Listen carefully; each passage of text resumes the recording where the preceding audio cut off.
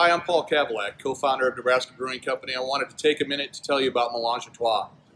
We sell these beers. Sometimes we don't really talk too much about them or give you a history, but Melange came out of a Belgian Golden Strong that we originally brewed at our brew pub back in 2008, I believe.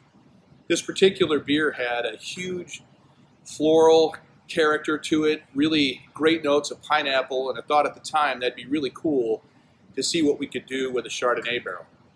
Chardonnay barrel being used for the sake of the wine was actually groundbreaking. We're not sure that there are any other breweries out there that did it for the sake of the wine. We're familiar with Russian River, who did it to sour beers, but this was the first time that we're aware of somebody trying to get all the nuances of the Chardonnay in there.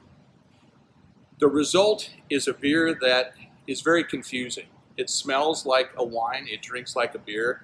This particular year or vintage kind of harkens back to that early era where the pineapple notes really shine through this year. And over the years, we've changed a few things. We try to keep things consistent, but that doesn't always happen. Over the years, we've used different vineyards, we've used different yeast strains, and in both of those cases, we've gone on to medal at the Great American Beer Fest.